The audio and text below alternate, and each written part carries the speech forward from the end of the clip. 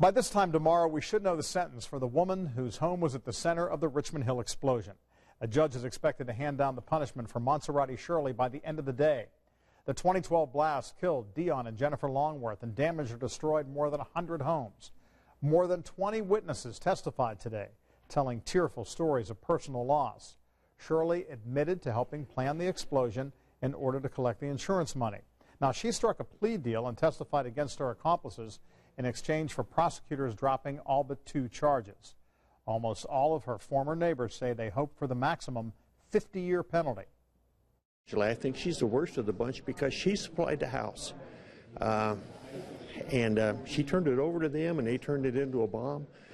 And she went along with all of it. She should get exactly what those guys got, and in reality, they should all be on death row. You show me an American family in the last 10 years that doesn't have many issues. They don't stoop to this level. 99.9% of the time, you don't go to anywhere near this level. Tomorrow, the judge will hear Shirley's argument for a lenient sentence. She may also take the stand herself to testify in her own defense.